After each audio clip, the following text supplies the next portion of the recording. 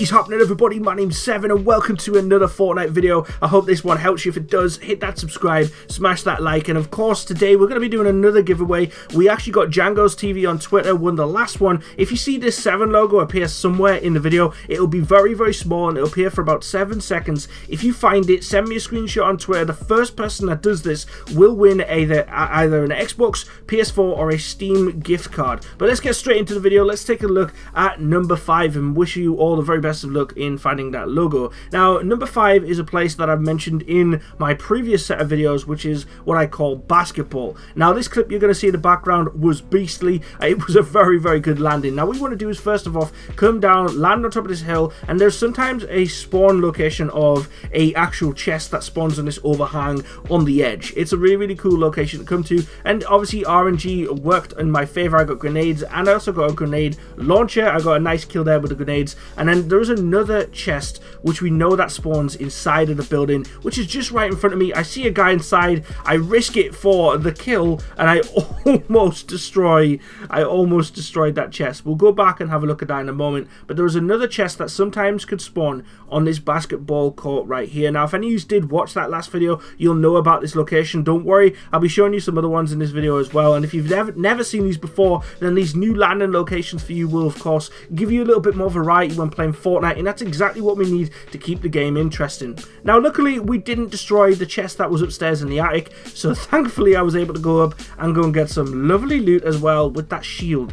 Always go for the shields. The shields are OP. They are a must. There's also a set of ammo boxes you can find as well up in the attic, like there was one here we're just about to go and open. There's also one when you don't fire grenades through the window that you can find downstairs in the living room of this building as well. But there is a potential of 3 chest spawns, weapons that spawn in a house, as well as some ammo boxes as well. So if you land here, whether it's in team or duos or by yourself, you're going to be in a pretty good position as long as those chest spawns spawn in, because you're able to then go over to Fatal Fields. You can also then go over to Salty as well, and you've also got like the Golden Bridge if you want to go over there as well. So it's in a great spot if you want to go and explore after this location.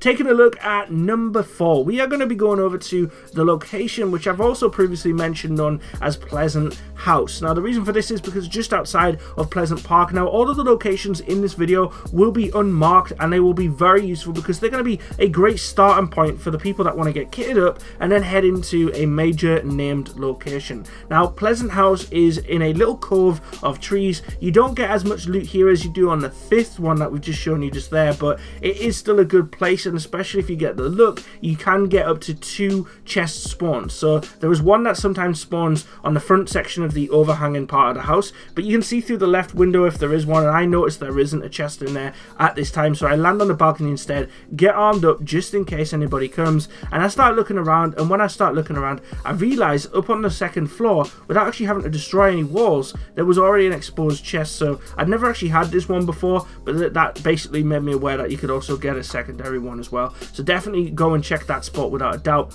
You can also have them sometimes spawn under the stairwell as well in the house, and also there's all these ammo boxes and different weapons and ammo that will spawn around the place, so definitely don't miss out on that. Like I said, at the bottom of those stairs there you can also get those items, so it's definitely worth checking out. Now, this place is also great if you want to go straight into Pleasant Park after being in Pleasant House, or if you don't want to do that, you can go over, you can go and loot some of the outhouses or the smaller buildings, and if nobody is contesting you, you might as well destroy the car and part of the building as well, just to grab those early resources to kind of really help you get further on in the actual game itself. Everything matters. Let's move on and take a look at our 3rd location. All of these are going to really change the way that you play the game and spice up your locations for landing. Now, this one is the one I called Ice Cream Van. There is a couple of ice cream vans that you can jump to and actually go and see in the game, and they're really well designed. I mean, if that was something I saw in real life, I'd be pretty chuffed with it. There was a very long jump that I had to do at this location, so I was luckily enough to not be contested when I landed here. I had plenty of time, but as I've already showed on the map, you land at this location, you get at the very most 2 chests, and you get one that spawns on top of the actual ice cream van, and then you get one that spawns on the side of it, like here. So it goes, children, caution, because there's loots and weapons and all sorts of crazy stuff. Now, you're in this area, and there's also a house you can go to if the zone's in your favor. That's just on the outskirts. You've also got a tower you can go to just outside of the Wailing Woods, or you've also got the hanging tree or tomato tree or whatever you wish to call it, as well as 2 sets of settlements of houses, and then the town itself to actually go and loot. So this place is really, really handy if you're just like out in the sticks. You don't want to be in that direct conflicted area like a big city, but you want to get the good loot. Now, the more chests you get, obviously the better you're going to give yourself at getting more weapons. So definitely follow this loot run. It's awesome. Now, with these buildings, you tend to get on the lower roof, as you can see here. If you climb up and knock out this wall here, you tend to always find a chest. As long as you can hear the chest, of course, then you will tend to find it in this location. So I always build a little quick ramp up, jump up there and go and do it. And if it's a pain in my bum, then obviously I'm gonna knock this off here. There we go, and we're gonna go and leave. Now, we're pretty much set up with the weapons that we have. We can check the basement, we can check the building across the road, we can go over to the pleasant the tree as well, and also these other different areas, and then head on into the game itself. There's so much loot that can be collected around this area, and if no one's here, you've got it all to yourself. Taking a look at number 2. I haven't really got a name for this one, so I don't really know what I'm going to call it, but it's an awesome place that's not too far away from Pleasant Park, and it's also pretty close to Loot Lake. Now, I am so gutted. What you want to do is, as you just seen there, I've flown past that little dirt patch. That's the patch I was marking up. Sometimes there's a chest that spawns in that dirty area. Because there wasn't one, what you want to make sure that you do is don't land on it. Always check from the air first, and if there isn't a chest, you want to turn right and you want to land on this factory, and then what you want to do is jump around and see if you can hear a chest. Depending on which side that you hear the chest on, smash that piece of roofing, fall down, and you'll be able to go and get yourself a weapon just like I have here. Once you've looted that building, all you need to do is go across to the next door building, and then all you have to do is go and find the other chest.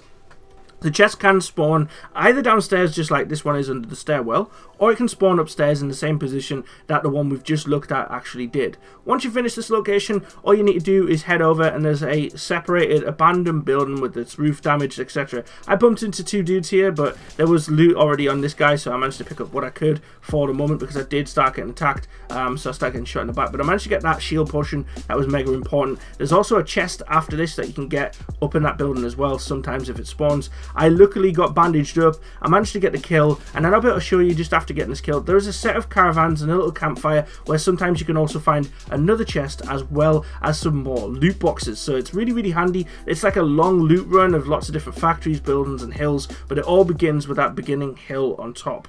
Now, for our final location, this is kind of like an Easter eggy kind of location. It's not too far away from Fatal Fields and also Moisty Mire as well. So if you're somebody who likes that bottom side of the map, then this is going to be a great location for you.